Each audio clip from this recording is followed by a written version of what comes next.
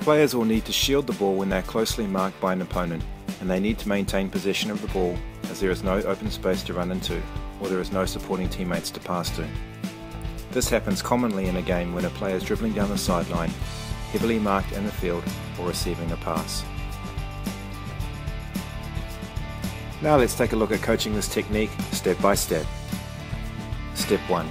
Position the body between the opponent and the ball with your arms out to increase the distance from the opponent. Try to stand side on and lean into the player with arms up. Step 2. Dribble the ball, keeping it as far away from the opponent as possible.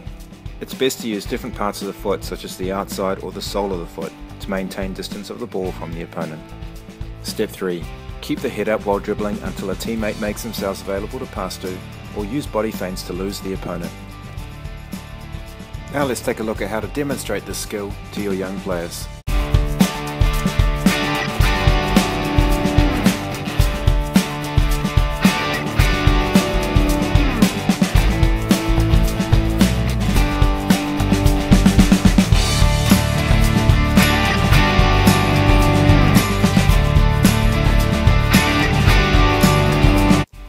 Now let's take a look at some common mistakes that young players make when performing this technique and solutions on how to fix them.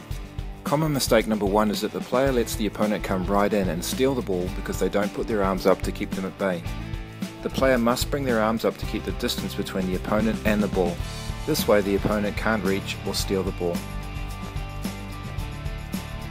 Common mistake number 2 is that the player gets knocked off the ball by the opponent because they are standing too tall while shielding the ball and have little balance.